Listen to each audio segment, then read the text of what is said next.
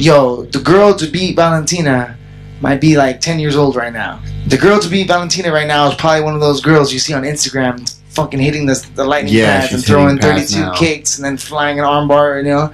You've seen the new generation of kids doing pads and stuff like that. Like, they're doing like 1, 2, 3 spinning wheel kick into a double leg takedown, and then after they get the takedown, they drop back for a Imanari roll. Like, they go inverted, get the heel hook, and then they defend the heel hook to go to the back. And I don't know if you can see that. And man, even then, because Valentina don't take no damage. You know what I'm saying? So it's not like she's been in like a lot of wars or anything like this.